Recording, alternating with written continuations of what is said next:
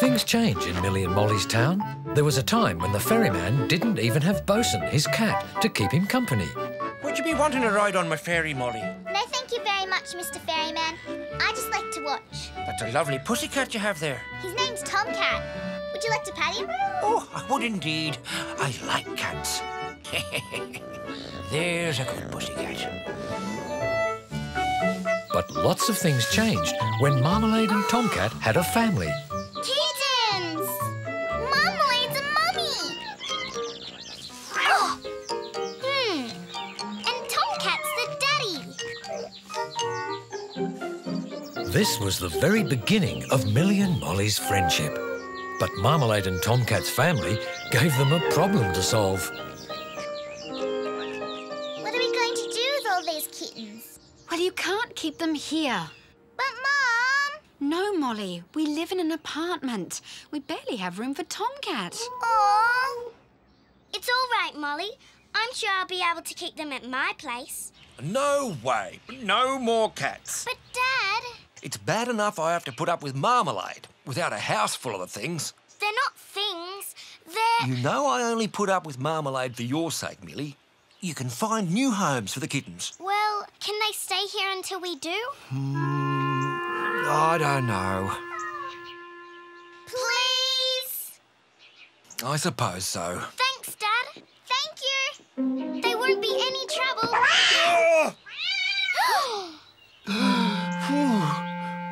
Just keep them away from me. So Millie and Molly tried to find nice homes for the kittens. Too much, you'll frighten the wee little things. I like this one. Can I have her? For sure, Tom. Anyone else like to keep one? They're free. No. Sorry, I have a dog.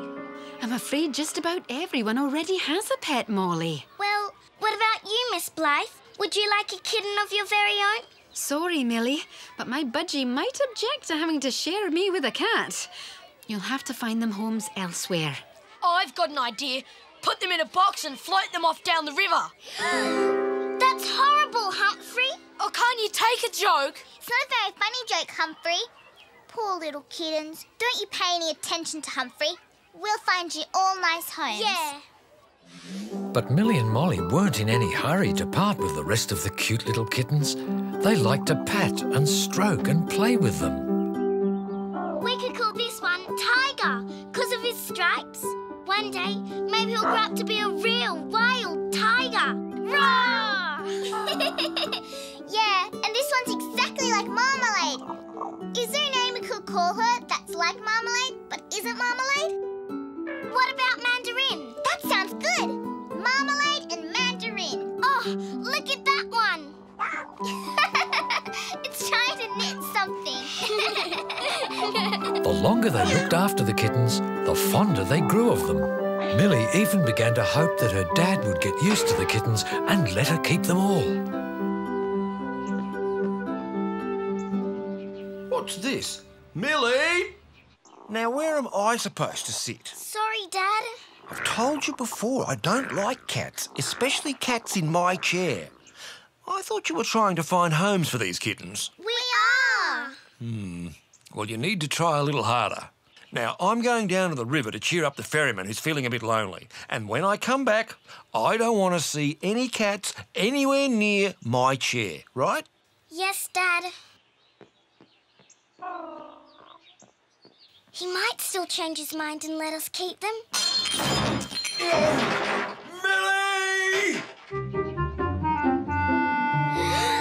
Are you all right, Dad? No, I'm not all right. I've just tripped over the kitten's basket and hurt my leg. Oh! Oh!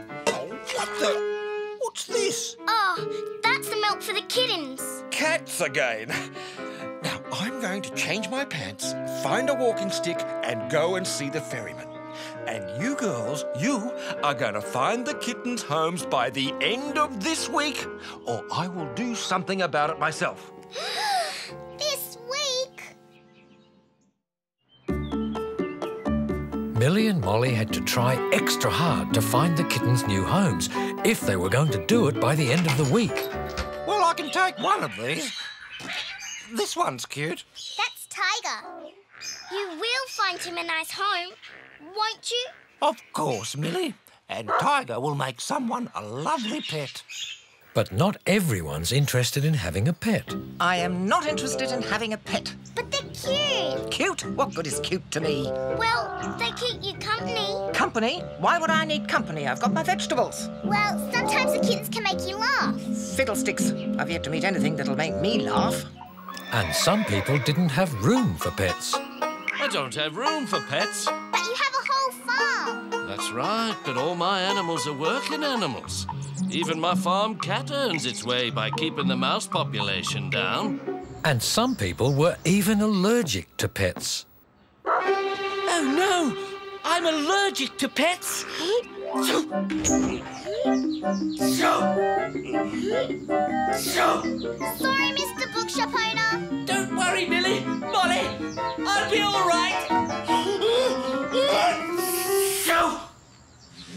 But as the week drew to a close, Millie and Molly's persistence did bring some success. I like this little one. Looks like his tail was dipped into a milky coffee or a cappuccino. That'd make a good name for her. Cappuccino. Ha! The perfect name for a cafe cat. Cappuccino. I think she likes that. And the sign Millie and Molly put up at the vet surgery managed to find a home for Mandarin at Maxter's tree hut. Did you know this was the best soccer player in history, Mandarin? Mandarin living in a tree seemed the perfect place for a mandarin. So by the end of the week, Millie and Molly had found a home for all the kittens. All but one.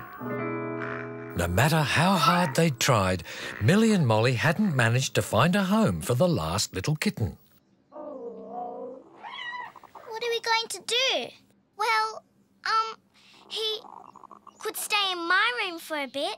But what about your dad? Maybe when his leg gets better, he might let me keep just one. It is only one. Millie's dad's leg was soon feeling good again, and he was feeling even better when he noticed all the kittens had gone. But all the kittens hadn't gone.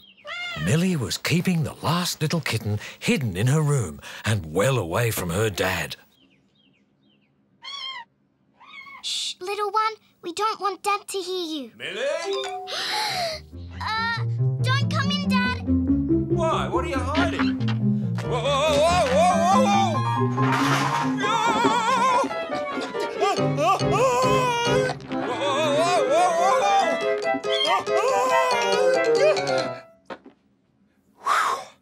That was close. Now, what was that ran under the bed?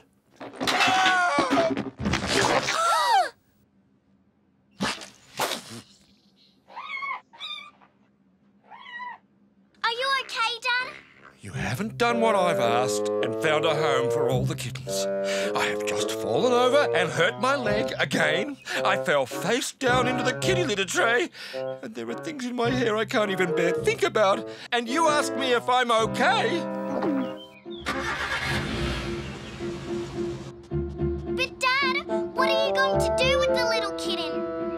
warned you, if you didn't find a home for all the kittens, I would do something about it myself.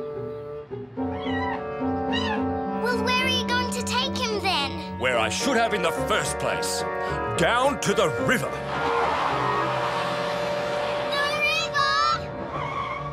Millie and Molly remembered what Humphrey had said about putting the kittens in a box and floating them off down the river. The kitten was in a box, and Millie's dad was heading for the river. The friends knew a shortcut to the river, but could they get there in time to stop Millie's dad? It was still a long way to run to beat a car.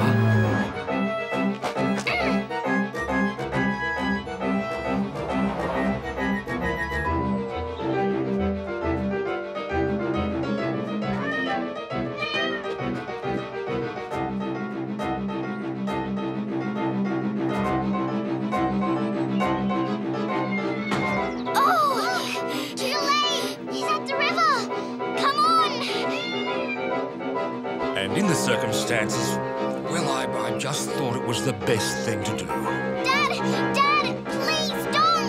We'll find him a home. We will. Too late. Too late? I've already found him a home. Huh? Don't you two worry. This little kitten's going to have the best home ever, keeping me from being lonely on my ferry.